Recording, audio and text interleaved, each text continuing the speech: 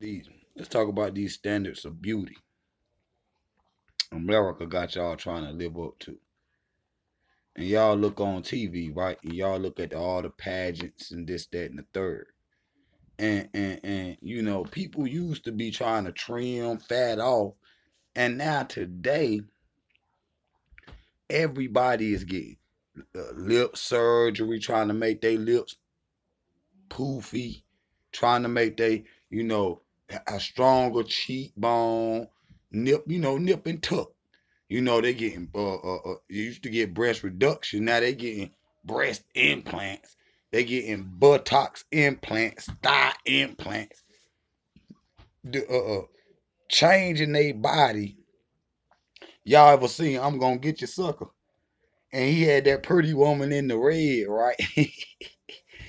And he wanna go back in the back with her, get up out of the club with her. And they go to the spot. And when he get to the spot, he like take everything off. And take everything. She start taking her damn hair off. She start taking her eye contacts out. Her damn legs and yeah, plastic legs and arms and start jumping towards the brother. That's what y'all is, man. Trying to follow this standard of beauty. So that's why these people be bleaching. Now you got the Europeans tanning and you got the black people bleaching. You see what I'm saying? Both parties are confused, man. Facts. Listen to me now. The poofy lips and all of that. The thick thighs, the wide thighs. Now we know, the European women usually look like an ironing board, man. Cause even in the 1800s, in their dresses, they would put wire. You see, y'all seen them colonial times and all that in England and all that. They had the dresses with the wire in it to try to make their butt look fatter. Now, y'all heard the story of Sarah Bartman, right? So, every year, in England, they celebrate this woman's birthday, but they make a cake of this woman and all her nice features, and they eat them. You see what I'm saying? Now this woman was, took out of Africa or wherever, and was, took on a tour all around the world because of her amazing features. You see what I'm saying? See, they, today, that was, then that was, amazing and wow. And look at these, you know, buttocks and breastises and these uh, succulent lips that this woman got, and she was took on a circus all around the world. You see what I'm saying? And story is that they actually ate her. I'm just telling you. But we talking about these standards of beauty, man. So the standards of beauty today, one culture is looking at it one way, and another culture is looking at it another way. Now you see white women walking around, looking like LaQuisha from the block. You know what I'm saying? She got tights on, ass way out here, man. And it be Kim Kardashian, uh, her sister Chloe, all of them. They went and got some big booties. You see what I'm saying? But see, in modeling, you couldn't even have them curvy shapes like the black woman is naturally with. See, the black woman don't. That's one thing she don't have to do. She don't have to really, it's certain exceptions, but the typical black woman don't have to go get no surgeries, man. Cause she the typical body type that they like today. You see what I'm saying?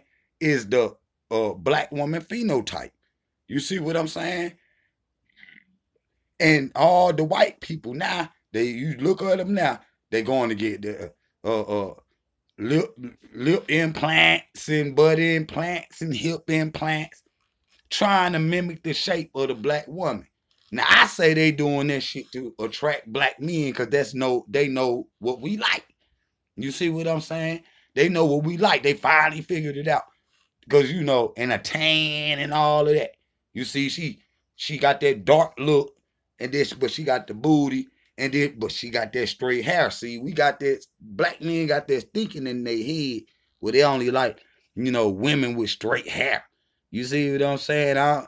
So the black women know that they got everything else but the straight hair and the light skin. So what they ain't got, they go cosmetically manufacture it and put that all on their body, and now they got a little bath that they could just dip you in and just rub your skin with a towel and just the melanin to come out. I mean, it looked gross, fam, like the skin was coming off. But these standards of beauty was different 10 years ago. You see what I'm saying? You had black women trying to, fit into the modeling industry. If you look at Naomi Campbell, man, she was the size of a toothpick, fam, trying to fit into what they thought was beautiful. You see what I'm saying?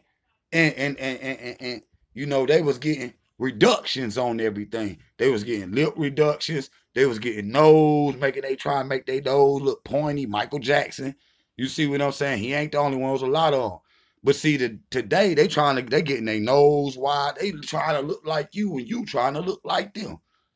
You see what I'm saying? So the standards of beauty is confused. One culture don't want to admit, the white people, that they want to look like black people and have black skin. Then the black people will admit, you know what I'm saying? And some won't, but some will admit that they want to look like them so they can get a better job, this, that, and the third. You see what I'm saying?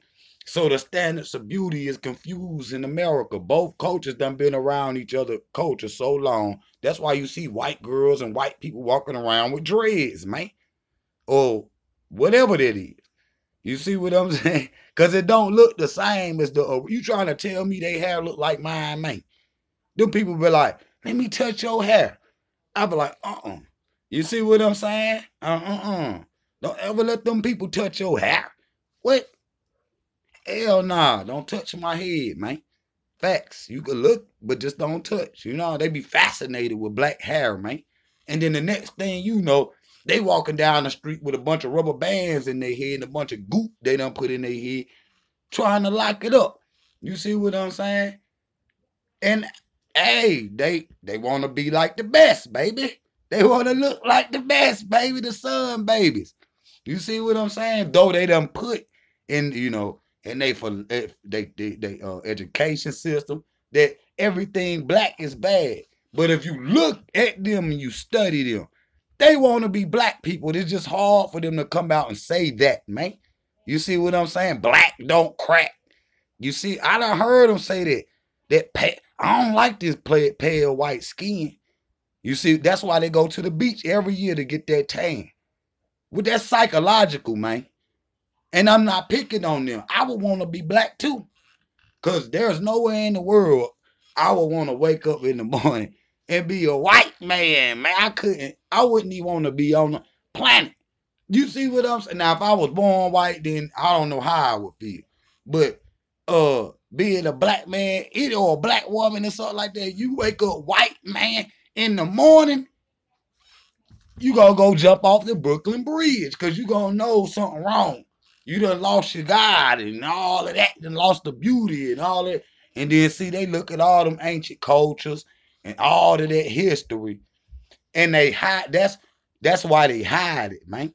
Because to accept that, it's like, damn, they the great. That's why they gotta boost up their history and put all kind of lies in there to control the standards of beauty and what the world gonna look at as beautiful. That's facts. Though they show you a white woman in Vogue, what's really in the psychology though? What's really in the psychology of them people, man? You see, what's in the psychology of black people when they got blue contacts and all of that?